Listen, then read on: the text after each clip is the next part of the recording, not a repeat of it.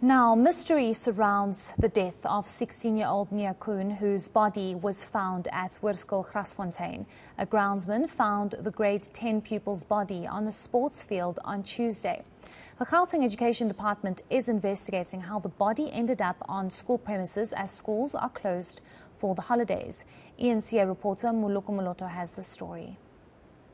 Following the discovery of Kühn's body at Hoërskool Garsfontein on Tuesday morning, it's unclear whether she died on the premises. It's also not known how Kühn entered the highly secured school. Gauteng Education MEC says the police have categorized her death as unnatural. And that's for the police to really find out together, to find out as they investigate the matter. How did the child gain entry? Are there possible footages? As you are right, the school seems to be very secure. Is there possible foul play? So that's all going to be investigated. Chilwane says he's been told that Kühn was at her home on Monday night.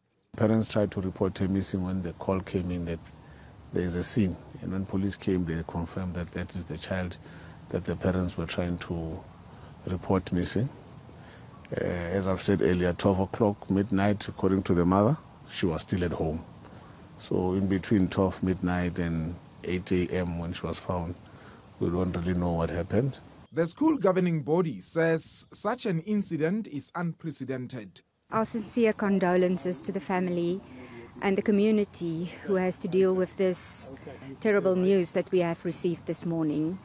We as school have you in our thoughts. MEC Chilwane says the department will provide psychosocial assistance to teachers, pupils at the school, and the parents of the deceased. Moloko Moloto, Pretoria.